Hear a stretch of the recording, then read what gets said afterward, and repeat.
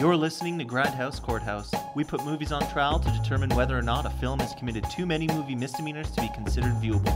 Please rise for the honorable judge of this episode.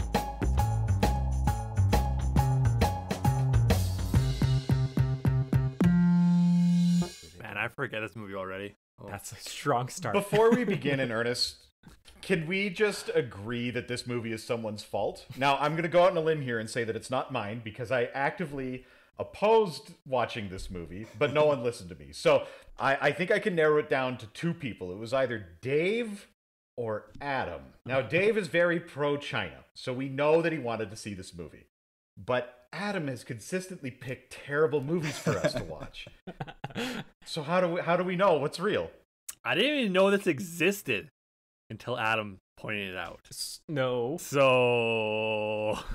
I am not taking blame on this one. This one I feel is Dave's choice because he saw something shiny, which was Jackie Chan in a trailer, and he voted for this. I didn't even see the trailer. Yeah, you did. We all watched the trailer together. It's even worse. Yeah, Dave, did you pick this movie and not actually pay attention? Dave had his eyes closed the entire time. Did we watch the trailer together? Yeah.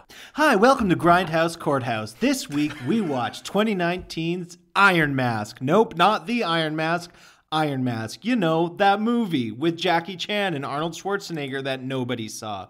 This is a Russo-Chinese-British together fund happiness cultural film made for the sake of, as far as we can tell, promoting Chinese culture and Russian superiority to the filthy dogs of the West. This movie was actually produced by, among 30 others, Jackie Chan and Arnold Schwarzenegger. It's a sequel, as far as we could tell, to another film that also stars the apparently lead actor Jason Fleming, and we'll get to why it's apparently a lead actor, because there's three stories going on. And it follows English traveler Jonathan Green, played by Jason Fleming, who receives from Peter the Great in order to map the Russian Far East. This is where this sequel takes off. Another name for the movie is called V, and I'm sure that's perfect Mandarin pronunciation, V2, Journey to China. The original story followed Jason Fleming in his journey to Transylvania, also in a cartographical journey to map Transylvania, I guess. I don't know. I didn't watch it.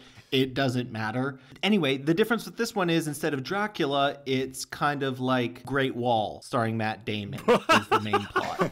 There's also Jackie Chan, who's a dragon master who hasn't cut the dragon's eyelashes in a while. There's also Peter the Great of Russia involved.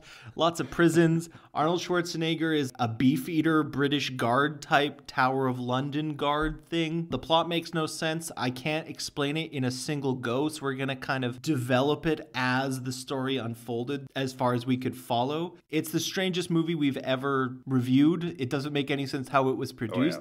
It doesn't make any sense how you can watch it online either. It's seemingly just streamed for free on YouTube along with hundreds of other movies. Adam, what was the name of the streaming channel on YouTube that we watched it on? I think it's VSS Film. Yeah. So go check that channel out. Or VVS. It's very Canadian. They're based out of Quebec, and their mandate is apparently to provide movies to the masses for free. So good for them. I really think that they should focus on producing quality movies for us to watch, because the Iron Mask, as previously stated, is a fucking disaster.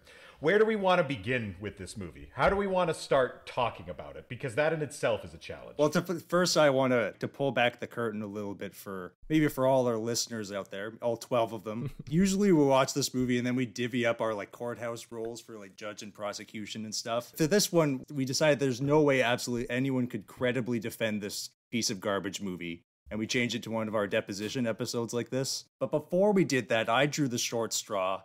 I got thrown under the bus and I was supposed to defend this thing. And I think I developed Stockholm syndrome this week. Because I'm identifying with my captor, and I started to convince myself of all the reasons why this movie was good. I just had a rough week, you guys. And part of that is that I even went back to watch the prequel movie that this is a sequel to. I watched Forbidden Empire, and just to immerse myself in the world of the Forbidden Empire universe. Or the FU. You have the deep lore. You have this. the deep lore. It's pretty shallow. It's like a kiddie pool of deep lore. And I will report in the Cliff Notes version is that the first movie is probably worse than this one. Oh. So that gives you an idea of what we're dealing with here. But it has Chinese dollars now, so it's great. Fascinatingly, though, the story is from Russian folklore or some Russian horror story. There are like dozens of retellings of this story already from the first one in Transylvania. And it is the biggest grossing Russian movie in Russian history. So it's like the Avengers of Russia. So they made like 2,000 to 3,000 rubles on it. Whatever. How many bitcoins is a ruble worth? Can somebody do one of those conversions for me? I don't think you'll like the ratio. Yeah, it's not favorable. Is 1-to-1. But Is 1-to-1. But it's just it's so bad. And like, so ostensibly the hero of this movie is this Jonathan Green dude who is this. So the movies take place in like the 18th century, and he's kind of like an amalgamation of Leonardo da Vinci, like a British Da Vinci. He explicitly brings it up a few times in the first one. It's just name dropping. Oh yeah, me and my bro Leo. And he's like a mix of that and everyone's like, maybe pick your favorite famous cartographer. I don't know. Do we want to go around the room and pick our favorite cartographers? Anybody? Well, I could list so many, it's hard to choose, but So I'm more of a Mercator man, but I've always appreciated the flair of Diego Gutierrez. Anyone? No? what a pedestrian opinion to have. That is such an unremarkable opinion. How does John Cabot and Jack Cartier fit into this? Those guys are pretty high on the list too. But he's supposed to be essentially the hero of this movie, even though for half of Iron Mask he just completely disappears, and we deal with this like, I mean, we can get to that, or we can probably gloss it all over it. I don't know. It's just It's tough to attack this movie because I want to jump right down your throat about saying that my main character isn't important to the story because he's so important. So, you know, he goes to China and then he's there and then the movie's over. It's pretty should we follow stuff. the movie? How they had attempted the plot? Let me answer your question with another question. Can we do that? Yes. Yeah, sure. Totally. We could try. Because this movie is a fucking pile of spaghetti. And then you start twirling the spaghetti and then bees come out. And then the bees sting you and you don't want to watch it anymore. Okay, so as the de facto judge, I'll take the main narrative voice. You each jump in where I miss some absolutely critical details of this plot. Okay, scene opens. Ancient China, somewhere. Not sure where. Probably Wuhan. Anyway, scene opens. Probably. It takes place in the same place that Fist of Legend Yes. took place. Gotcha. China, Japan, somewhere between World War I and modern day. Okay, opening scene. Gotcha. There's a Chinese myth dragon, and it produces some kind of spice, some magic. I think it's Chinese allspice. And this spice is so good. It's so good. But then there's the White Wizards and the princess. So the White Wizards and the princess, their job is to cut the dragon's eyelashes. And I forget exactly why, but that's what their job is. And it's somehow tied to the spice. Because the eyelashes grow, and if they don't cut the eyelashes, the dragon falls asleep. It's all perfectly reasonable. I think the concept is they keep the eyelashes trimmed so the dragon could be like awake and alive, But you also so the dragon's kind to them in turn for helping him stay like awake. Yes. I think that's like the whole concept of that. That's all it is. But the eyelashes go into the ground to create this plant with healing properties, which we find out is tea. Right. It's healing tea. Sorry, not a spice. It's a healing tea. Now, the key is that because they're good white wizards, they only take as much as the dragon's willing to provide. Evil black wizards attack, and these motherfuckers are straight out of Big Trouble in Little Chinatown. Like, they look awesome. So there are many parts of this movie that are visually cool. The problem is the acting, the plot, the lack of plot, the three plots jammed together, and just like deep cultural differences on how a story works, which is a real problem when you have a Russo-Chinese-English production and nobody knows what's going on anymore. So the Black Wizards attack, and they're more interested in just maximizing the amount of tea that can be basically harvested. So the dragon's eyelashes grow extremely long. It falls asleep. The White Wizard is imprisoned in one prison, and the princess is imprisoned as far away as is possible, which, based on this movie, is the Tower of London and some Russian gulag somewhere. In Moscow. They are actually in Moscow, because that leads to the next scene that I want to talk about. But please. Well, okay, so is there anything to add to this prelude to set up one of the three plots? Yeah, you forgot to mention that there is a witch that is leading the Black Wizards. And they took over the dragon's cave, and there's a seal in order to get into that cave to get to the dragon. And that seal has been placed somewhere. Oh yeah, the seal is important because apparently in the United States, or I guess some of the Western world, this movie is called the Iron Mask, and in other parts of the world it's called the Dragon Seal. And you would think that would be important. And on Wikipedia it's called V2 Journey to China. Yeah, there's multiple names for this movie. And none of them seem to really encapsulate what the movie is about. Because certainly the seal and everything we just talked about is important to the plot, but it's called the Iron Mask. So immediately after this scene where we learn about the White Wizard and people getting in different jails and power grab and whatever else, what do they open with immediately after that? Now that the exposition is finished, we can start the movie. Is the exposition finished? Because the next part of exposition is they recap the entire first movie where he's in Transylvania and all these like weird Ukrainian bat monster things. Just to be clear, does he not meet Dracula? Yeah. He meets Dracula, right? Well, he meets a bloodborne creature where like he lifts up some skin folds and you can see a million little eyes and they stare directly into you, the viewer, and you go, "Oh my God, what kind of horrible mystical fantasy world is this?" But then and that's literally like that 30 seconds is literally the coolest part of the whole movie, the whole first movie that I watched. It was awful. And it essentially the first movie is essentially a Scooby-Doo episode. Like he gets trapped in this like Ukrainian village and there's a bunch of monsters terrifying people with all the eyes and shit. And then he finds out that the town priest is behind it all. And he like points him out, and he's like, "I would have gotten away with this. It wasn't for you damn cartographers." I love for all the cartographers watching this movie. They're probably all like, "Yes, finally, we're the heroes. We're being recognized. It's about time." Representation we deserve. Also, earlier the question was, "Who's your favorite cartographer?" My favorite cartographer is Google Maps. Yes.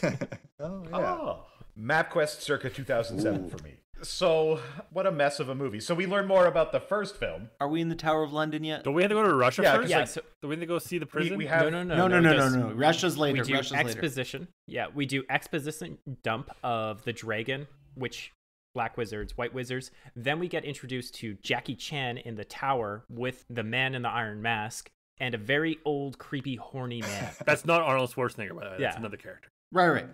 Okay, so we fade out, and there's some hilarious wipes in this movie, but we fade out of ancient China, kind of. I think it was mostly actually like cartoon, like hand drawn, the prelude. So now we actually cut into live action. We are in what looks to be basically the Tower of London. I think it's actually confirmed to be the Tower of London. Yeah. And there are three prisoners chained together in a way that enables only one of them to reach into the middle of the prison cell. Three of them are against three of the four walls of the cell, and they're chained together so that only one individual could reach the center of the cell. There's a crazy old man who they kind of subtly allude to being the Count of Monte Cristo. I think we kind of agreed. There's Jackie Chan. And then there's a man in an iron mask, hence the North American title of the film. So without, beating around the bush, the guy in the iron mask is Peter the Great, like Tsar Peter the Great of Russia. So this is already going to be really convoluted. So I'm not going to keep any mysteries for the audience because it won't make any sense. He's played by an actor called, Yuri Kolikolnikov, who you've known from nothing, and they ADR pretty much all of his lines. Actually, you might recognize him in one thing.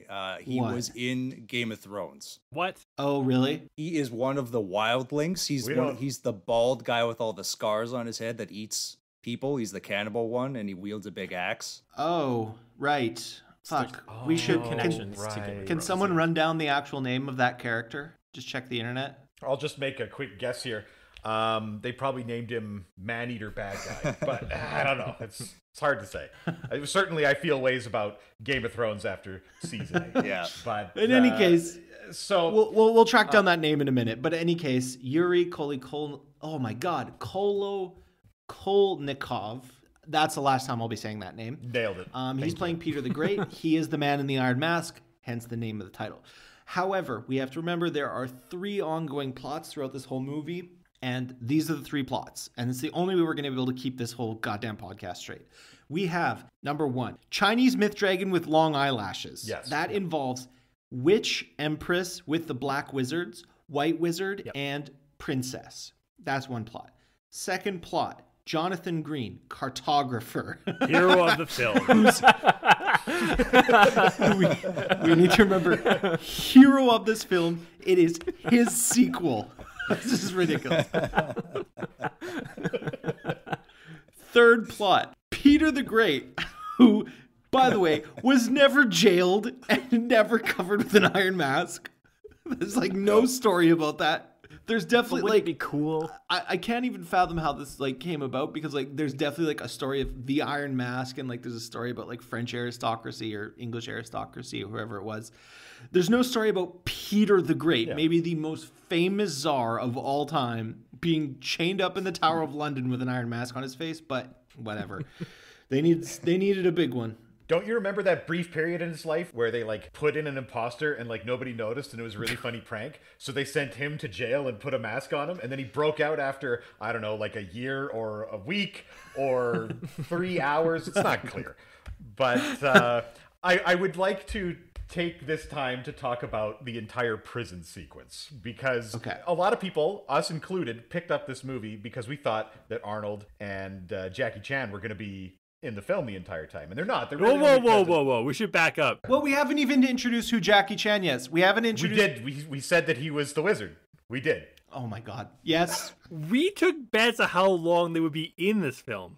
I don't think anyone expected them to be in this film more than like 10 minutes. Okay. We'll do that right after. So I got to take a little bit of control over this. So before we end, the third prisoner is Jackie Chan. He is not masked. He is very clearly who he is. And he is quite explicitly right away presented as the White Wizard. So remember, dragon plot, Chinese myth dragon, eyelashes, White Wizard, princess. Okay, so Jackie Chan's the White Wizard. Okay, now, next. We watched this trailer. There were 2 actors in this trailer that we gave a shit about, and the only reason we watched this movie. One was Jackie Chan, the White Wizard. The second was a psychotic-looking Arnold Schwarzenegger. Now, they're both producers on this film, along with like 30 other random Russians and Chinese conglomerates and like the Communist Party of China and Vladimir Putin. So I don't think they invested a ton of money in it, but their credit is as people who wanted to see this movie happen, and they acted in it. And then we took bets on how long they would each appear. So does anyone have the actual guesses? Oh my God. Dave, you set this up and you don't have the shit ready? Right here. But no one has the predictions how long they'll be in. Only Tom. Yeah, we didn't actually only do Tom time. is. Only Matt provided time for this. No, and Tom. How much Tom did I said say? 37 seconds. Matt said 2 minutes. I was close. I said the whole thing. Does anyone have It the? was all about Jackie Chan, Ooh. but not Arnold Schwarzenegger. Okay. I said very little time. By Price is Right rules, you lost, Oh, yeah. Dave. You were the big loser here. I accept Right. that. Schwarzenegger and Jackie Chan have actually quite a bit interaction, probably about between 5 and 10 minutes of the film. They're interacting with each other really heavily. I would argue they've got the most meaningful interactions out of any characters throughout the movie, and all they do is punch each other. So, But their scenes are fairly broken up, right? Like we have Jackie Chan in the cell with Iron Mask, and a carrier pigeon comes in, and this is what kicks off the story. This is what gets everything if we're going to going. do it, we have to do it. We can't just allude to it. We have to explain it. So you want to do the homing pigeon, Adam? You want to go there? Oh God. There's so much pressure on this now. Because I don't even know where it goes. there are 3 storylines running sort of parallel to each other in this universe. And very quickly in the movie, someone probably said, "Oh my God, there's no reason for these people to work together or interact with each other. We need something to just suck this all together, really bring it home." Now, I think that most people would say there's got to be some sort of organic method to bring these people together. Like there's an escape attempt and they run into each other, or she's visiting someone else and they run into each other. But no, they went for the literal dumbest option possible, which is just random happenstance. The cartographer sends out a homing pigeon to write a letter to his wife saying, I am in prison. You need to fucking help me right now. That's not what she wrote. That, don't you fucking correct me. So that note then gets taken to the Tower of London, where the man in the iron mask grabs it, doesn't do anything other than like, oh, someone wrote a cool note on this. I'd better write a note on my own on the back. Ties it up with the pigeon, releases it. That pigeon then goes to her house. She reads the note from her husband going, oh my God, my husband's in prison. Flips it over and says, there's a guy in an iron mask who says he's Peter the Great and he's in prison. I'd better take this to my father. So she runs downstairs to talk to Charles Dance, who, and Matt, I believe he had a larger role in the first movie, correct?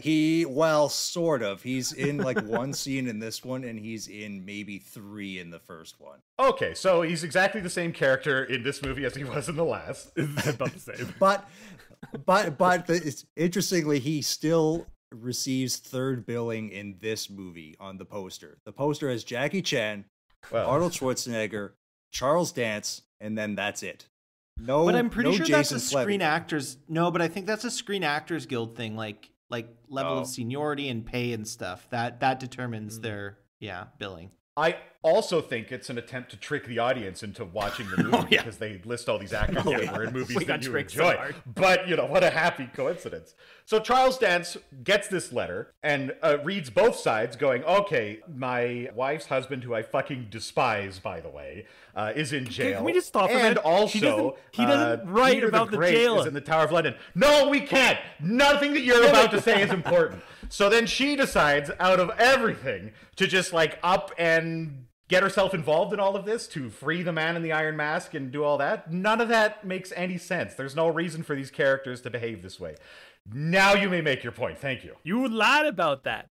But it's such a small thing, it doesn't matter. But his letter has nothing to do about him in jail. Oh, but the pointing out my lie is because she doesn't get all she's not worried about her husband. She doesn't know where her husband is. But he doesn't say that he's in jail. Oh, thank you for making my point for me. So we should clarify a couple things here. So the fiance, I think she's a fiance, not a wife. Is that correct, or is she married? So she's not. They're not. So for some context from the first movie, so really you got to watch both of these movies to get the full story. Of course, with all of these pieces of shit movies. Yeah, go on. From the first one, I don't think they're even fiancés. I think they basically slept with each other once, and then Charles Dance catches them in bed in the next morning, and then chases them off, and he runs away. Right, we saw that scene. And then, but he still writes letters to this woman. Miss Dudley is her name. Yeah, and she's played by Anna Khurina. Also, all of her lines are ADR'd because she's Russian. Oh yeah, I don't think she can speak a lick of English at all.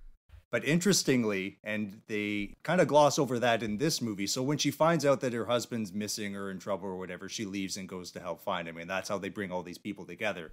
They kind of conveniently leave out that they have a child together. What? In the first movie, after that one time they sleep together. Oh no! Oh no is right.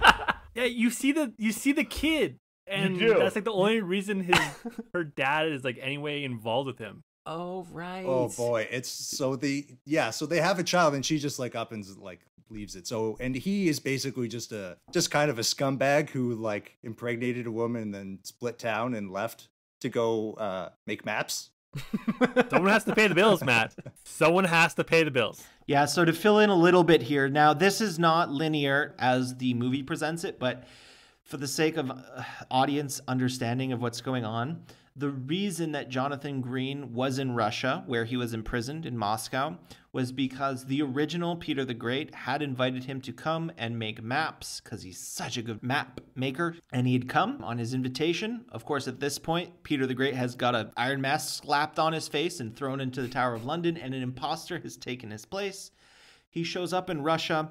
He talks to basically one of the conspirators who has installed this imposter Peter the Great, finds out that the original Peter the Great had hired this map maker and just throws him straight in jail. Now, why the homing pigeon flew to Peter the Great makes absolutely no sense. Okay, that actually makes more sense to me why she is more worried now. Because the letter is signed by Peter the Great, and if he's in jail, then he can't be in Russia to meet her husband. That connection makes sense. Is that it? But the pigeon, the pigeon going to that cell does not make sense. I agree with that. Imagine you're the one reading that note. Oh, my long-lost husband. So you get a letter. You flip it over, and then there's a bunch of shit about like, oh, Trudeau needs my help, and only I can do it. That's the equivalent. Get going. No. You get the letter, Tom. You get a letter from your husband saying he's in like Russia, and she knows he's going to Russia to see Peter the Great. On the back of that letter, there's a saying, "I'm in jail. I'm Peter the Great. I'm in jail." Wouldn't that send a red flag to you? Say, hey, my husband's supposed to meet him, but the guy he's meeting is in jail in London. If you sent me a note after you said you were going to go make maps for Trudeau, and on the back of it, it's like, I'm the real Trudeau, you have to come save me, I'd be like, Dave, that's a good note. You got me. And I would crumple it up, and I would throw it away. And I would die in jail. That is a normal human response. I don't know. And that's what separates Tom from Miss Dudley, everybody. I kind of see the connection they were going with there now. I didn't catch that in the movie when watching it, but this is taking us 30 minutes to explain, but yet we are 5 minutes into this film. I have to make that clear. We haven't even kicked this off. Okay, I gotta take control. Take control. We're gonna start streamlining things. All right. So here's what's funny. So this crazy fucking Russian czar gets this English letter in coded language, looks into reflection, goes, hey, what does this mean? I speak no English. And they're like, gets the Chinese guy to translate it. I forgot about that. So the Chinese guy translates it. The Russian czar writes a letter to this English aristocratic family of Charles Dance and Anna Karenina, played by Miss Dudley, playing Miss Dudley. And then Miss Dudley decides she needs to go find her husband. She sets out on a journey to Moscow and then ultimately China. In the meanwhile, the crew, the trio in the Tower of London, they decide that it's time to bust out of this joint. So they sacrifice the Count of Monte Cristo, the old guy. Wait. He gets killed. It's important to note how the Count of Monte Cristo I forget. How does he die? So Miss Dudley went to the Tower of London saying, did you write this note? You're in a mask and that's weird. And then the Count of Monte Cristo reference character gets a boner and he dies. He dies horny, struggling against his restraints. He's only got so much blood left. It happens to the best of us. Yeah. Dave died once from that. So yeah. What a way to go. So anyway, he dies. The chain, they can drag the chain around. They beat up the guards. They like half escape, basically, to put it simply. Now, enter Arnold Schwarzenegger. Arnold Schwarzenegger is playing James Hook, the chief guard of the Tower of London. Basically, he's a guard who's tough as nails, but a heart of gold. He's firm, but he's fair. So he'll fight the prisoners. He'll fight the prisoners in this death pit, and if they can crawl up out of this ladder and escape, he'll let them go. Stern, but fair. So there's an extended fight scene of Jackie Chan and Arnold Schwarzenegger, which is great. I mean, who hasn't wanted to see Jackie Chan fight Arnold Schwarzenegger? That's amazing. And also, except of course, I wanted it to not be like 70-year-old Arnold Schwarzenegger, which is like it's a little To his credit, Jackie Chan still looks pretty good. He's still got some moves. Yeah, Jackie Chan still got the moves. Yeah, Arnold doesn't. Yeah. Arnold Schwarzenegger does not. On a scale of 1 to Steven Seagal, where would you put Arnold Schwarzenegger in this movie? Because it's pretty bad. Are we sure we want to use Steven Seagal as a good? Steven Seagal being bad and one being good, right? Yeah, what's good and what's bad in that scale? I don't know. No, both ends of the scale are bad. You don't want to be at either end. So, both? This is both? Like a 7? Oh, then I'd say he's probably like he's like Dolph Lundgren in The Punisher. Like he's physically there, but like not much is happening. You know what I mean? See, all I'm hearing from Matt right now is that he wants a deep fake of the young Arnold Schwarzenegger and the young Jackie Chan fighting. Oh, wouldn't that be cool though? Like if you want deepfakes of Arnold Schwarzenegger, look no further than like the last 4 Terminators, because it's got them. Okay, so long story short, Jackie Chan and Schwarzenegger fight to a draw. More or less, Yuri Kolokolnikov, a.k.a. Tsar Peter, he gets out of there. You wouldn't say that. Yeah, I know. I did it pretty good, though, He gets out of there with the dragon seal, because that's what Jackie Chan is doing when he's fighting Arnold. He's bouncing around trying to find this dragon seal, which then he passes off to the man in the iron mask because he can flee with Miss Dudley. Just got to make that clear. The dragon seal is very important for this story to move forward. Right. If he doesn't have the MacGuffin, then they can't meet together in the third act. Right. And does he tell Tsar Peter to get to China, or is that just implied? Or is he dragged there with Miss Dudley? No, he says find the princess, which is Jackie Chan's daughter. Right. And we'll get to her in a second here. That's it. I think that's the only line. Yeah, that's the only line that's tossed out to it. Okay, basically, long story short, Jackie Chan doesn't get out. Tsar Peter does. Tsar Peter, Miss Dudley, the two Russian leads in this movie, in this British, Chinese, Russian movie, they escape, ADRing their way all the way back to Moscow. Oh man, we haven't emphasized enough. We haven't emphasized the ADR aspect of this enough. Yeah. It's like even the people who are English first language speakers, they ADR'd their lines after the fact. I don't understand it. It's awful. They got paid twice. I guess. They got paid twice. They got paid to film, come in, do their lines, and then the company came back and were like, we need you to go over your lines one more time. I'm just like, but I did that. I recorded this. You caught it on film. Just like, just record it one more time. And then when they tried to sync it up, it's still a bit off, and it just throws the viewer for a loop when you're listening and watching this movie. Okay, we got to get the fuck out of London. We're never gonna end this podcast otherwise. So we've been talking about this for 7 hours, and we're still in London setting up the plot. Remember, there's a fucking dragon in this movie. Anyway, we're going to Moscow. We're going to Moscow. Goddamn dragon with long eyelashes in this movie. We're in Moscow. Tsar Peter has escaped from the Tower of London. He's got a fucking iron mask on. He is with Miss Dudley, another goddamn Russian who's ADRing the whole time they're on this journey. And it's not really shown much how they get to Moscow. I don't really remember. But the point is, let's just get to Moscow. Oh no, I could talk about how they get to Moscow for a long time. Did they get to Moscow? I don't think they went to Moscow. So yeah, they just got on a boat and went to China. Did they go straight to China?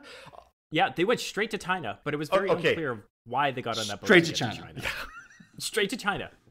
They went straight to China. Why did they pilot the ship through all those rocks if there's so many different ways to get to China? Because they have that entire CG scene where it's like, only I, the man in the iron mask, can pilot this ship. And then he like directly goes through. There were pirates. Fuck, we forgot about the pirates. There were pirates. Oh yeah, Russian pirates. One of them is short. Every time he's on screen, the only thing the movie can focus on is look how short this guy is. Isn't that fucking So anyway, they hired the dwarf from Pirates of the Caribbean. You all know who he is. He's the bald guy. If you watched that TLC movie about the dwarfs, you know which one. He is the captain of a pirate ship. Ms. Dudley and Peter the Great get on the boat. Peter the Great gets his iron mask taken off during this trip. Turns out he's the greatest ship captain of all time. They narrowly avoid a bunch of, I think, semi-supernatural events start happening at this point, if I'm not mistaken. No, I think you're confusing this with Pirates of the Caribbean. Yeah, I'm confusing this with it. I'm confusing this movie with itself. I am confusing this movie with itself. Doesn't like a weird like bone dragon come out of the ocean, kind of, somewhat in the shape of a bone dragon head? No, those are the big rocks or his teeth. Those are just the rocks. Well, no, there's a kraken. Liam Neeson shows up and he says, "Release the kraken," and then the kraken comes out and Sam Worthington has to stop him. Right? That's the movie we're talking about. We've derailed. All right, so they go to China, but back in Moscow, what happens? Okay, so they're on the way to China. Back in Moscow. Remember Jonathan Green, the cartographer? Yeah, there's also a dragon in this movie, you know. So there's pirates sailing to China. There's a dragon with long eyelashes. Peter the Great is on the pirate ship, dragon with long eyelashes, white wizard in London, and then there's a cartographer who's in Moscow. Okay, yep. I can't make this any clearer. Yep. Okay. Yeah. So the cartographer, he's in jail in Moscow. Who does he meet? The princess, a.k.a. the White Wizard's daughter. I'm going to check quickly on her name here. It's Xingtong Yao. I think that's pronouncing her name right. And she plays Zhang Lan. And so this is the princess, the White Wizard's daughter, one of the two important good characters who are associated with dragon. Remember, there's also a witch and a bunch of black wizards straight out of Chinatown. What's the word I'm looking for? What movie am I looking for here? Big Trouble in Chinatown. Big Trouble in Little China. Yeah, there we go. Have you ever been to Chinatown, Dylan? Have you ever been to China? Dave has, so. That's why he picked this movie. That's true. That's when the CCP got to him. Yeah, we don't vet now he's a sleeper agent. Well. Okay, they are in Russian jail in Moscow. Now, Chenglan, the princess, we'll just call her the princess because there's no way I'm going to remember all the names, but Chenglan, she's in jail because, remember, they needed to imprison the White Wizard and the princess in 2 prisons as far away from each other as possible. So Jackie Chan, Tower of London, princess in the Moscow jail, actually technically not that far apart, but hey, whatever. Now the cartographer, Another thing I'd like to point out really quick. Is it normal for other countries to just send people to other countries' jails and have them accept political favor. Yes. Okay, but like we never really established if the people, like the Black Wizards, are the ruling class of China. For all we know, they just look after like a village that grows the tea. That's all they need, Tom. Look, I want to get into the weeds on this. This is important. This is what the podcast is about now. It's just discussing this minor plot point. Okay, we're going to move on. So this is where we actually meet Rutger Hauer in his final film appearance. Oh, God. Yeah, you heard me right. Rutger Hauer in his final film appearance portrays the ambassador. He's a piece of shit. I don't really remember much of him other than... I've seen things you people wouldn't believe. Pirate ships sailing through rock outcroppings, piloted by Peter the Great. Dragons. Dragons with Chinese myth dragons with really long eyelashes. Wait, doesn't he get what's his name released from prison? Does he? I can't remember. Yes, he exists for one scene and then exits the movie. Okay, so he's not a piece of shit. He is. No, he's a piece of shit. Charles Dance goes out of his way to tell you he's a piece of shit. He's like, he drinks too much and he's a piece of shit. I believe those are his exact words delivered in exactly that movie. But no, the ambassador frees them. He shows up to free him. Doesn't he put a hit on him? He's just like, yeah, once they're out of here, just go kill both of them. Right, yes, that he was a piece of shit. No, that was the guy who knew that... Oh. They never give him a name or a title, I don't think, but he's the guy who presumably put the fake czar in, and he's the one who throws our hero, the main character of this movie, can't state that enough, Jonathan Green, into jail. Tom's finally getting some truth in here. Okay. I have been telling nothing but the truth the entire time. Right, so Jonathan Green... So after he gets put in jail and released, he decides to take the princess with him. For what reason? But she's getting whipped, and he felt bad for her. And he thought he's a boy. Right. No, she helped him in the prison. She put the blanket on him, so they developed a bond, and he says, I'm going to take this person with me, thinking that it is a male. Yes, by this point, they think the princess is a man because she's taped her titties down. But... He was unconscious when she put the sheer fabric on him, right? So yeah, but somebody told him. He just felt bad because she was getting whipped, right. And he's like, I right. don't like seeing people get whipped. I'll take that boy, girl. Trans rights. Okay, so they're on the road. They get ambushed. Princess turns out, like all Asians, knows kung fu. So she busts out the kung fu and doesn't actually win the fight, does she? She half wins. She kicks a few people, but then they're captured again, aren't they? No. I don't think they're captured. I think she starts winning, but then the demon flying monster... Oh, God. Right. Yeah. There's a demon monster in this movie. Remember, dragon, pirate, and he's demon very monster. Key for the story, by the way. He comes in critical at the very end. It's true. Oh, yeah. Dragon seal, demon monster. Remember those two things because they are key. Okay, so we need to describe this creature. We need to describe this creature because demon monster is not a very accurate description. Okay. I think we need Matt to describe it because he's seen both versions of it. So that's the thing. So in the second version, it's basically a little guinea pig sized little teddy bear with bat wings. And it's in this movie, it's supposed to be kind of cute. It's covered in blue and pink fur. It has Disney Avatar eyes. They're trying so hard to get you feel things when this thing is Just on imagine screen, a right? Furby that can fly. That's a good way to say it. It just follows them around. That's what it looks like. So the weird thing is that in the first movie is a horror movie, and these little creatures are everywhere, except they're not little Furby things.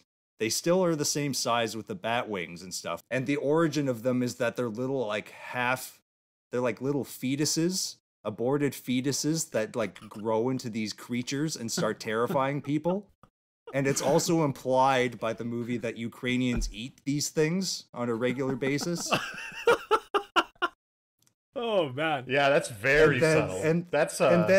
But at the very end, the little tag at the very end of the first movie is that one of these creatures kind of stows itself away in Jonathan Green's carriage. But at this point, it still looks like a hairless fetus horror monster with bat wings. But then it pops out in this movie and it's a little cuddly Furby thing. What the fuck is happening here? The magic of movies. I mean, there's no way there's any problems with continuity between these masterpieces. So Matt, you must be mistaken. That's the only explanation that I can possibly fathom. So we're going to move on. Little Monster saves Jonathan Green and the princess from these bandits, these Russian bandits who are sent to kill them. They're well on their way to China. We need to get to China. We are still not in like the main place where most of the plot happens. We need to get to China. So what happens on the road to China? Anything? I can't remember. I don't think nothing. He's just going to China for like half of the movie. The little demon has a bond with the princess. That's all we need to know about that. And Jonathan Green continues his job of mapping all the way to China. By the way, the way he maps is he's got some kind of a wheel on the back of his carriage that I'm guessing measures distance. I don't know. It's some revolutionary idea. It's going to change maps forever. That's the reason Peter the Great hired him. It doesn't matter. It so doesn't matter. But anyway, they bring it up like 8 times. So, for all those cartographers listening. They're going to hate us after this. You probably know what this is called. But, China now. We're in China. Okay, we get to China and we meet the best character in the fucking movie, the treasurer, played by Yu Li. He is hilarious. Yep. So here's this tiny, he's like, I don't know, 5'2" maybe. I'm guessing. He's kind of like stomping around this village that used to be the home of the white wizards and like probably close to where the dragon lives. And he's just exacting exorbitant taxes from everybody, but he's just this corrupt, he used to serve the white wizards, but he's just this corrupt little fuck. And the black wizards are there. And like I mentioned earlier, the black wizards are like 7 foot, 8 foot tall, demon looking, monstrous humanoids. Like, they're human, but they don't look that human. And the costuming looks really, really, really similar to whoever did Big Trouble in Little China. I think we all can agree, like, it looked pretty super cool. This is where the movie took a turn. The way they were framing it. Yeah. It turned back afterwards. But yeah, as soon as we get to China and the film starts properly and there's characters that are being introduced and you're understanding what they stand for and where they're going, the tax collector is absolutely the greatest character. Not because, he's a well-written character, but certainly the actor and whoever did the dub for the voice knew exactly what movie they were doing. He's chewing the scenery. It's great. He's just going nuts. If you do happen to rent this movie and not buy it, because I know no one will ever buy this film, but if you rent it, just skip to halfway and watch this guy because it's. And if you find yourself watching another movie with a completely different title, but suddenly the plot starts to click in your mind, it's probably the same movie. They just have 19 different titles for it. So. So he's out there collecting taxes, being evil and loving it. He loves his job and he loves how evil he lives. And there's some sort of rebellion. They start fighting the tax collectors and the soldiers. And then the 3 superpowered dudes start using their superpowers. The black wizards. These are the black wizards. Do we remember what their powers are? Yeah, so the guy with the sweet Raiden hat, he has electricity that shoots out of his hands. What a coincidence. We have the horn blaster. Is what I like to call him. He plays bagpipes really loud. Shit. There's the third, and I don't remember. Oh, no. The third guy just beats the shit out of people. The Hulk. There's Smoke. Oh, there's 4, actually. Oh, yeah. He's the Thing. Sorry. The Thing. There's the super strong guy. It's the Thing. He's just real strong. It's the Thing. What?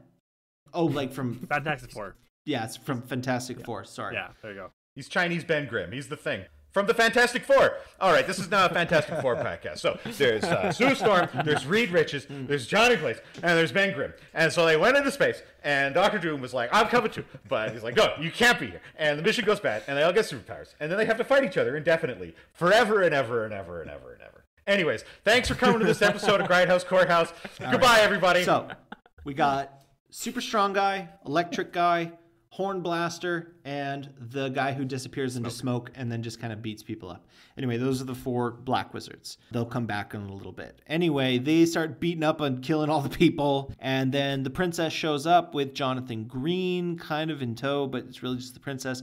She runs into one of her former allies. I don't know what the hell she is to the princess. Does anyone remember the relationship? Leader of the rebellion. Okay, but what's key here is the passage of time. So it has to have been pretty fucking recent, because this woman just recognizes the princess. And she's a human. Yeah. Princess might be immortal or whatever, but the other person is a human being. So obviously not that much time has passed since they've been put in prison. They drag Jonathan Green to the sorceress. Witch. The witch, whatever. Yep. She's played by Li Ma, Chinese actress. She's not great, but whatever. She does her role according to 9 directors and consortiums told her to act like. And she's just evil. She's a bad guy, does bad stuff. Yeah. The witch is disguising herself as the princess. Oh, we'll get to the disguises. Oh, yeah. That'll come up. Well, let's just say it right now. Yeah, they literally just rip off Game of Thrones at this point, and they put on the face of the people that they're stealing. So there's literal face of the princess that's like soaking in some kind of weird bath, and the witch puts it on her face, and she starts impersonating the empress to make Jonathan Green do what she wants, and also the people do what she wants. So I guess she's been impersonating the princess for a long time at this point. Or a day or whatever. What does she want from Jonathan Green? I think she knows that he may or may not have the medal or the icon, the key or whatever it is. The seal. The seal. Does she think Jonathan Green has access to the seal in some way because he has access to the princess? No. I think she just knows that he is with the princess. I think she's trying to use him as bait to get the princess. Okay. Is that what it is? No. It's the other way. Okay, but then why was she like, go make maps for me? Yeah, it's the other way. The princess says, Jonathan, we're going to send you in so you can map the castle so we have a better idea of the layout. So you can gain trust with the witch, and then they're able to attack the castle. I think that's it. Yeah, because they basically send him in as like to do like some reconnaissance or whatever and map out the area. Okay. Yeah, because then Jonathan Green, he's looking to see how the elementals or the black wizards work, and then we see that there's like this poor man in a guinea pig wheel that's powering the battery cells for Raiden Monster, and they're making smoke bombs and such. So yeah, it's like a recon mission with our lead hero, Jonathan Green. Something that a hero would do. Who, by the way, occupies approximately 15% of screen time at this point, and it's only going to get lower. And right when you think there can't be more fucking characters in this movie, there's these 3 fucking brothers who show up, and one of the brothers, I don't even remember where we met the brothers. In the jail. Brothers, these 3 Chinese brothers who were in the jail together. With Tower of London. They battled Arnold. And Arnold's like, yeah, they beat the one guy gets out. He's like, I can't live without my brothers. And then Arnold's like, I respect that, and lets them all go. Yeah, right. That's why he's stern but fair. Okay, so these 3 Chinese brothers were in the goddamn jail of Tower of London.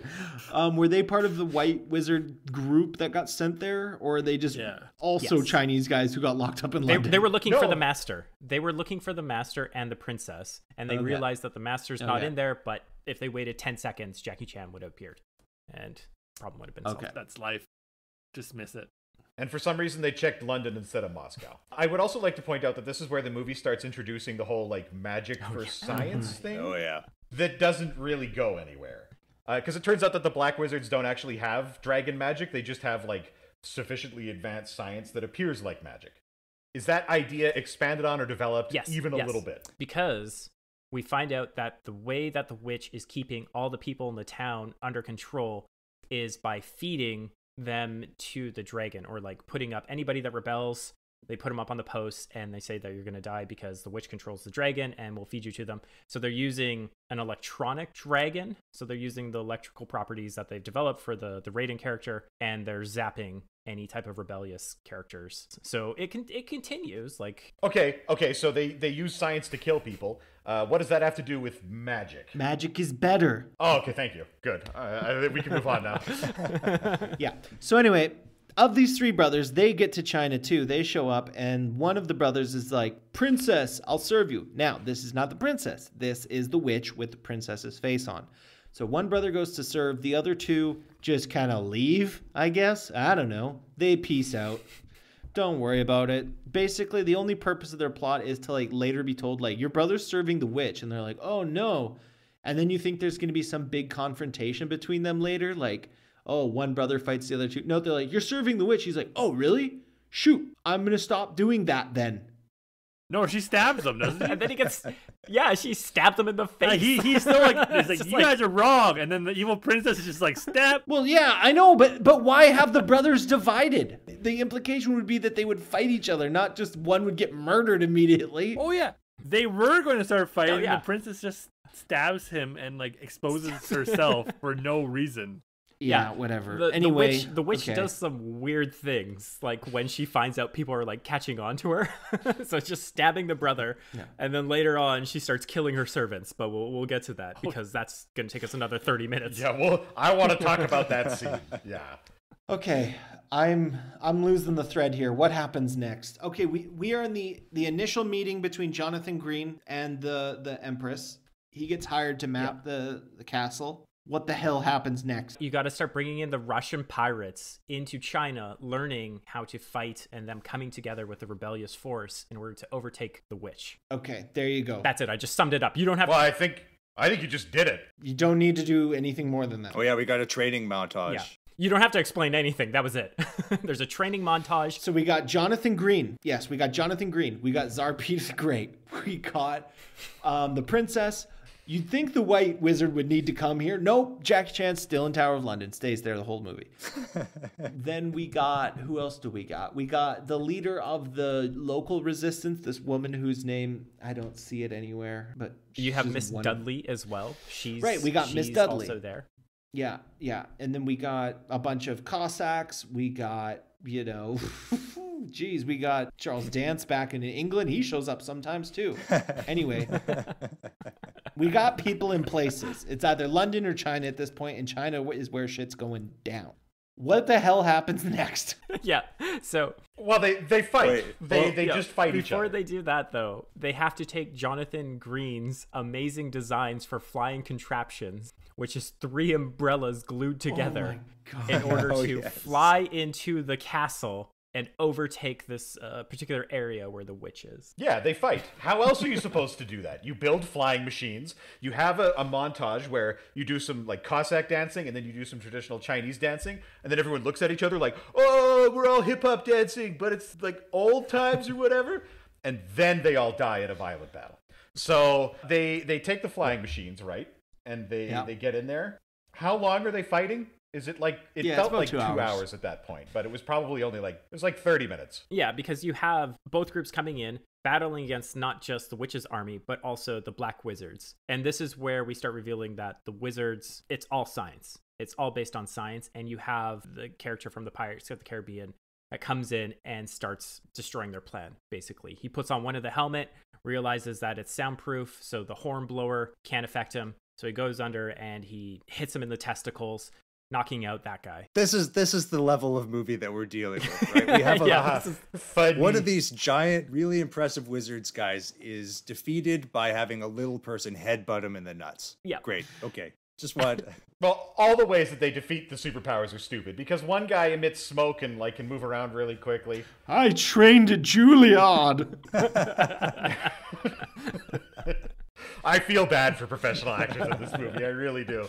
But they defeat one of these guys by like wrapping him up in a blanket, and like he's powerless. He literally cannot stop. The giant rock guy who's supposedly impervious to all damage is defeated when he like trips and all his armor just shatters and he's completely naked underneath. And then the Raiden one dies because its batteries run out, and that's it. Oh, they just hack him to pieces, and they show him cutting out his insides. Dude eats his liver. Oh, I do have one note though, because in this fight scene, it's just like this is a family friend movie where it's just like people are just like hitting each other with bamboo sticks, but one guy flies in and gets like stabbed in the face like 12 times, and it just threw us off completely. Like simultaneously, like 12 people just like stick their swords in this one dude. There's other targets, but they all choose like fuck that one guy, and they show it all too. It's so weird. It's weird. It's a weird blend of like family friendly and also like here's some graphic violence. Meanwhile, the drama and the tension of the scene is heightened because either Jonathan Green or Miss Dudley or both of them are tied to the pole about to get electrocuted by the giant fake dragon. Does anyone remember which one is it? Yeah, that's it. That's it. Yeah, you nailed it. That's it. That's it. And this is also, so I guess they basically, I think when they win, they're still tied to this thing and they let them go. One of them's wearing, I think Jonathan Green's still wearing his blindfold. And then she says like, hey, it's me. And he's like, who? And then he sees her and he's like, oh, it's that woman I impregnated years ago and just split town and had a child with. Just to escape my fatherly duty. Yeah. Hey, he sent her a letter. He sent her a letter. Yeah, I forgot how much time passed for him sleeping with her, them having a child, which the kid is probably like 7. Oh, yeah. And then them ending up in China. That's the last person you would expect to see once your blindfold was removed. She's just there for the child support. Can you imagine like fucking up your life? You owe me $50,000. Listen, the map business is booming. She's desperate to have him be a father, and he's desperate to not be a father. And they only realize that really right at the end of the movie when neither of them are really happy. Jonathan, you piece of shit. You got to make some money for this kid of ours. Listen, babe, I got this great deal lined up with Peter the Great. It's 100% foolproof. We're going to be rich. That's what you said about the last one, and you wound up in Dracula's cave. Baby, this one's 100% foolproof. Don't you worry. I'm going to India next. Jonathan, you piece of shit. There is secretly an excellent movie hiding. We're both tied up to this stake and this dragon's gonna fucking electrocute us and you still haven't made any money. That's the movie that I want to watch, is one person who realizes what's going on and like can't get anybody else to just acknowledge that the kid needs money for schooling. Yeah, Charles Dance is like the rational, like, you need to break up with this man. No, I love him, Dad. All right, so anyway, the dragon's about to electrocute them. The pirates are desperately trying to blow up the dragon. They do. I think they do. Yep. Yeah. Like, Just skip this. They win the battle. The witch goes crazy. She goes up to her tower. And then we get the princess. The princess cuts the eyelashes. Remember, there's a fucking dragon in this movie. Okay. Right. The dragon's eyelashes are cut. She unleashes the dragon. The dragon is released. And it is just a full-blown Chinese myth dragon. he wakes up. You'd think this would kind of be the end, but it's not somehow. So she's flying around on the dragon. The witch is flying around on something. I don't even know what she's flying around on. A zeppelin. She's flying around on her zeppelin. She has a zeppelin full of gold as her escape plan. Right. Oh, yeah, the fucking treasurer's with her, trying to get away with all the gold. And somehow this dragon doesn't just immediately like eviscerate her, but she falls down onto this like, I don't know, temple-looking thing. And her and the emperor or the princess start to just fist fight, basically. I don't remember exactly what they did, but yeah, that's basically it. But it gets confusing because the witch is still wearing the princess's face, right? And the princess and the witch, they're also dressed in the same costume.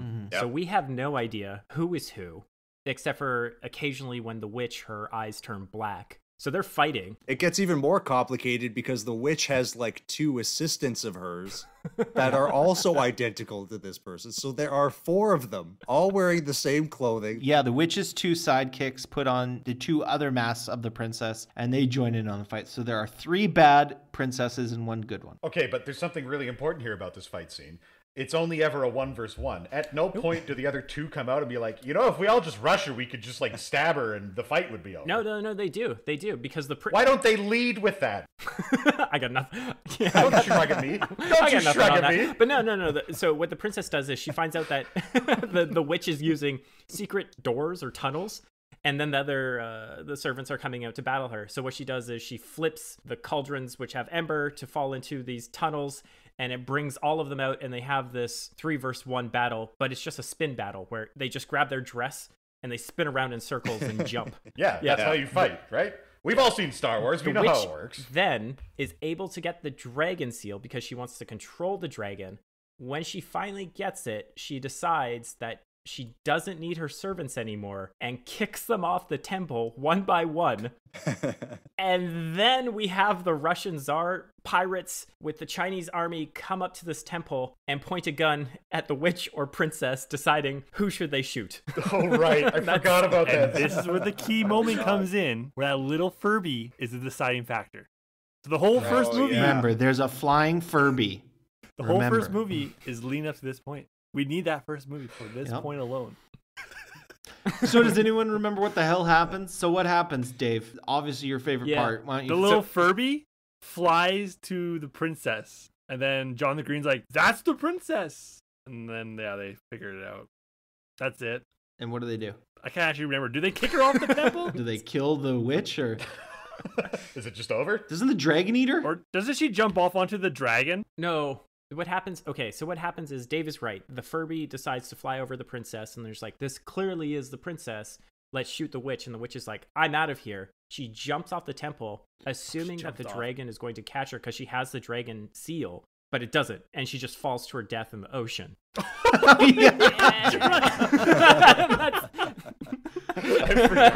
it. Yeah. That's the conclusion of this movie. That's how they defeat the villain. The villain had a very, very skewed misconception of what the seal was and could do. She's like, yeah, I got it. It means I can control the dragon, right? It's like, that's not at all what that thing is. Did you do any research? It means he's going to catch me, right? Anyway, it's very funny. She plummets to her death. Okay. Okay. So, end scene. The movie is over. Nothing else happens, right? No, you're wrong. Because they stand around on top and talk a bit and whatever. And it's like, let's go on to our next adventure. They're like, there's some sequence things. It doesn't matter. What is important is that they choose this point to bring back Arnold Schwarzenegger and Jackie Chan. Thank God, yeah. So... right at the end of the movie, I don't even know how Jackie Chan... They're still in London, right? They're still in London. They never left. Jackie Chan, they keep cutting back to him during the fight scenes to show that, he may or may not be the physical representation of the dragon, even though you can see it and it's, flying around. But Jackie Chan's doing moves and the dragon's doing moves. It's very confusing. What is important is he decides... Well, the last line really clarifies things, so let's get to it. So Jackie Chan and Arnold Schwarzenegger end up in China, and Jackie Chan says, the dragon is everywhere, and Arnold looks out at the world and says, yeah, I guess so. And then the movie ends. Is the dragon everywhere, or is the dragon in all of us? I don't know. I have no idea, because he's just standing there. Was the dragon the friends we made along the way? Yes. Yep. That's what they're implying at the end. It's like, the dragon is among all of us, and it was a metaphor for clean living and drinking tea or something. Anyway, Jackie Chan never left that prison. The whole movie happened in his head. It's the ravings of a lunatic locked in the Tower of London in the 1870s. That's the takeaway. There is no Jonathan Green. Of course he wasn't locked up with Tsar Peter the Great. None of this happened. There's no dragon. And when he died, the movie died? That was actually the end? It was the fever dream of the horny guy in the cell. That's what it was. Oh, great. Just cuts to black. Yeah. Yeah. Because after he dies, everything that happens is unrealistic, right? Everything before he dies is real. It's the final synapse firings of a man whose blood has completely drained from his brain straight into his dick.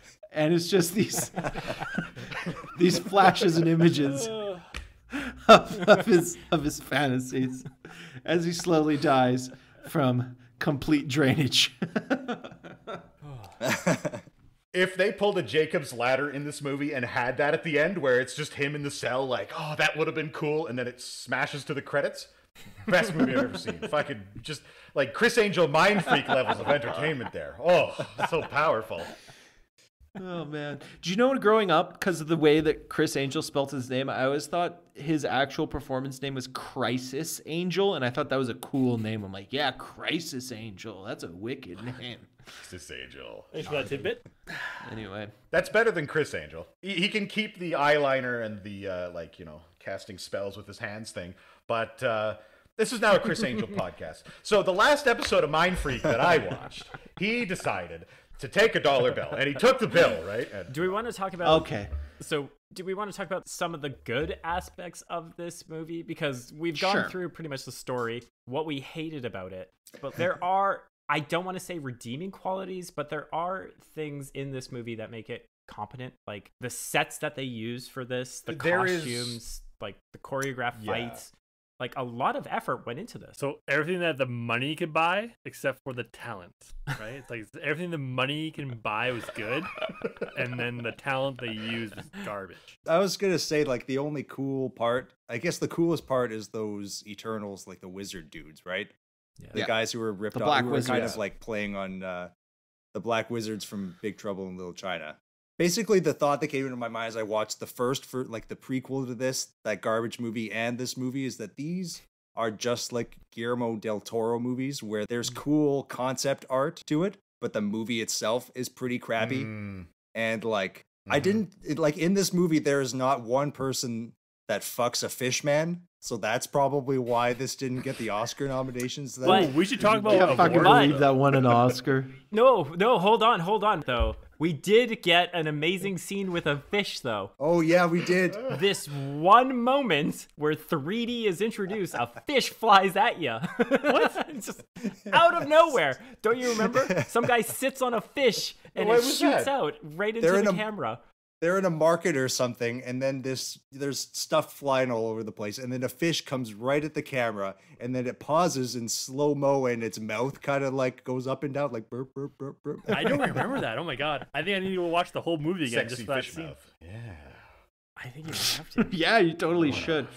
This is hilarious, by the way, looking through our pros, because one of our pros is Pauly Shore of Chinese actors playing the Emperor - Bobby Lee. What the hell? I think that's the treasurer. I think that's supposed to refer to the treasurer. Yeah, the treasurer character. And we were arguing whether he was the Chinese Pauly Shore or just Bobby Lee. And it's not because he's Asian, it's because of the way he acted. And then the other note is Jackie Chan is a plant and gets his energy from the sun. That's a scene we forgot to mention.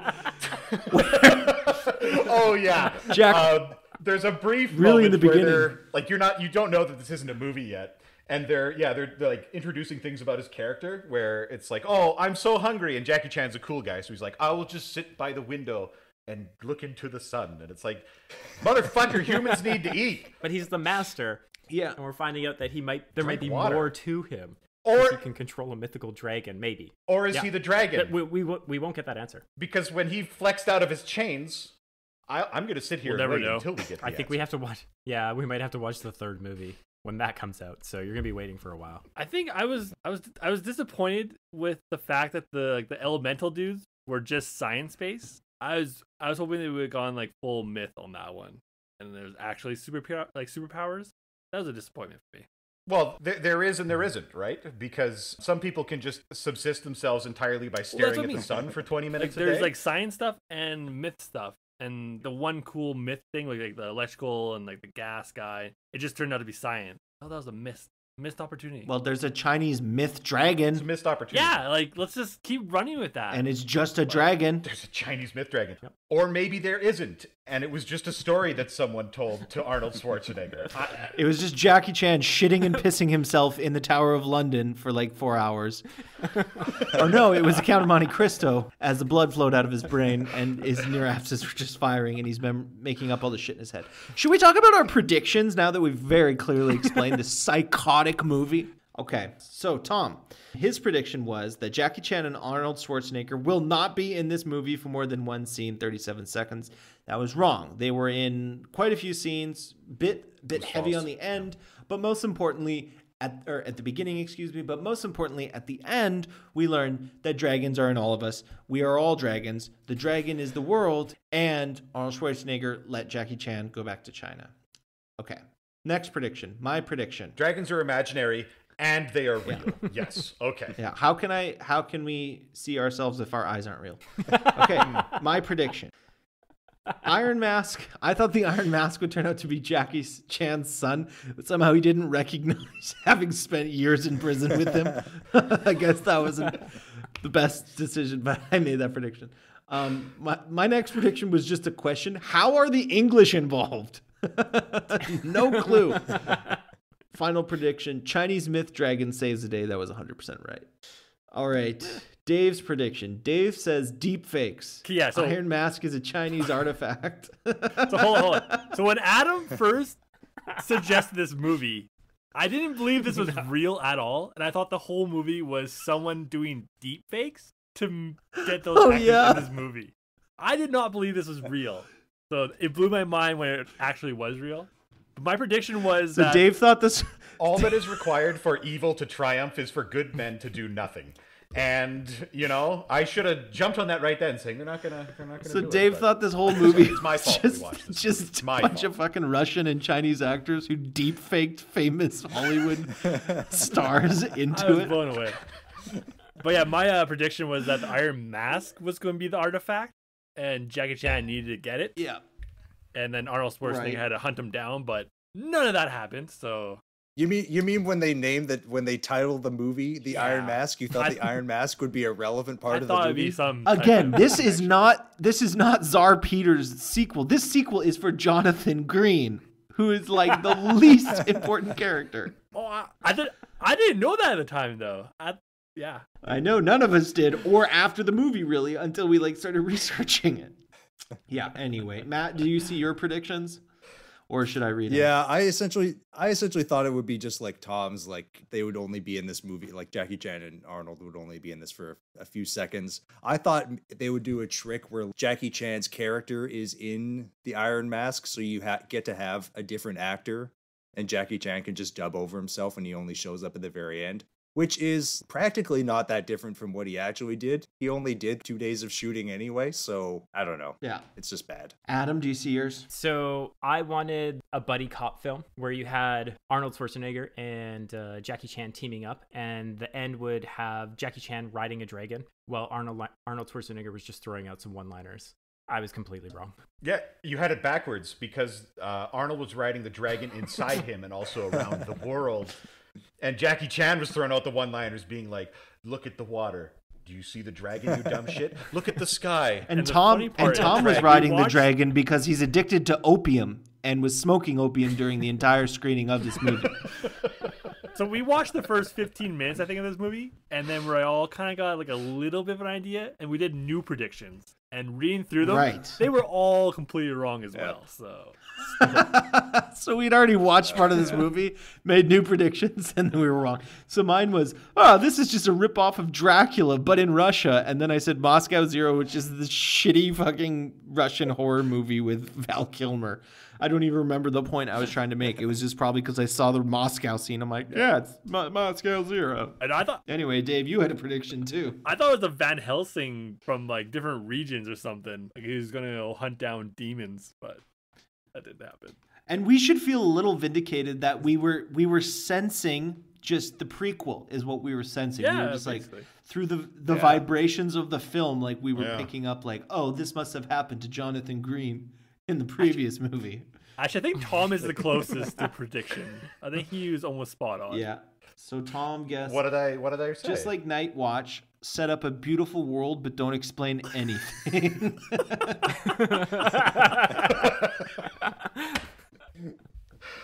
Yeah, I'm not backing off that one. I stand by that prediction 100%. Walker got a little meta. I thought this was complete propaganda. The Russians and Chinese are coming together, so it was just like basically all this communist propaganda shoehorned into this magical fantasy world. And I thought Putin might make a cameo. Oh, that would have been great. I was really riding a dragon. I thought shirtless. he would be perfect riding the dragon for sure. Yeah. I noticed they didn't make any digs at Ukrainians in this one, though, saying they eat aborted fetuses. So that's an improvement. Yeah, that was for the first one. So I guess that would have been closer to when Russia took over the Crimea region. So it would have been invaded more Ukraine for the first one. Yeah. Invade. Let's put it that way. Yeah. To phrase it a certain way. I don't know. It's all spin. So what does everyone give this movie out of 10? Jesus. 5 is a very average film. Remember? Yeah. Okay. How about we make it simpler? Let's make it simpler. Would you tell? Let's say someone who wants to like watch it tongue in cheek. Would they get a kick out of this movie? No, would not recommend it for that purpose. It's not that. It doesn't lean into it enough. Basically, only that. Right, but I'm saying the great ones, but knows. the great ones don't. The great ones aren't aware of, like. There's nothing less funny than a movie that is aware that it's bad and therefore it's trying to play that up. So, like, I guess watch it hipster style, a little bit ironically. Would you recommend that? To rephrase my question, then, someone who wants to watch a good bad movie, if you have any Trolls, still no. It's boring most of the time. Like, when you start looking at it with a really critical eye, like, Dave, you were talking about that Charles Dance scene where all of his servants are just, like, slowly creeping in on him behind him for no reason. And it's like, this guy's very powerful and wealthy. He can tell him to fuck off, but they don't do it. Yeah, it's very weird acting. Little things. And it's like, oh... It's kind of like The Room in that, you know, there are really strange choices made. There's just too much money in this. There's not enough crazy insanity. There's no pictures of spoons on the wall is what I'm trying to say. I don't get that reference. That's a reference. Got it. Adam, yeah, it's a reference. Would you the recommend three people who have seen The Room are cheering for me right recommend now. this to someone as kind of a tongue-in-cheek, this is a good bad movie, or no? And I'm not even going to ask the question if it's a good movie, because I know it's not a good movie. This is the only way you'd recommend it. No, so yeah, I would definitely not recommend this movie. And I actually tried to show the trailer to my partner, and she asked one question of, why is Jackie Chan in a prison? And I had to spend 20 minutes of setup of saying, like, all right, hold on. There's a mythical dragon with eyelashes that can make this plant that healing properties. But then you got the white wizards, you got the black wizards, and they got separated across the world. And he's in a prison. And then Arnold Schwarzenegger's there, but he's really nice and he tells people to exercise. It was just like, no, there's so much. It's baffling how this movie was put together. And I don't know, every time I tried to watch it again to like collect notes, to build up a defense, because I was with Matt on this one, I kept getting a headache. Like, my brain wanted to have an aneurysm every time I tried to watch this again. And I can't do it. I can't do it again. If we have to come back and watch the third one, I'm going to cry. That's where I stand with this movie now. We're going to have to. They're filming it as we speak. I think the only person that has to watch it is Matt to finish the trilogy. Oh, God. I probably will. I saw the first one. But the first one is worse than this. That's scary. Like, at least this one is kind of... Like, you got those elemental dudes and you're kind of all over the place. The first one is drab and boring because it's in a swamp the entire movie. It's just boring and sad and annoying. And there are all these Ukrainian dudes that look exactly alike.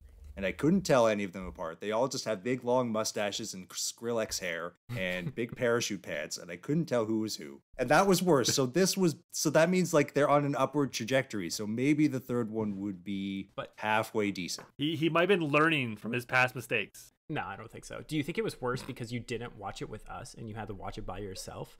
And that the only enjoyment that you got out of the second one was us literally going insane together, trying to put this together? So in that sense, would you recommend this to watch as a group of friends, someone like us? Would you recommend this movie to a group like us? No. I'm glad. Like our bonds have... We're in complete agreement. Together, like, our bonds have grown stronger from watching this movie. There was a camaraderie that was formed, but I would not recommend this to anybody else watching it. Just as a dragon's eyelashes grow deep into the earth, so have our bonds grown stronger. That's the moral of the story. We few, we proud few, we band of brothers. Who have neither moms nor homes.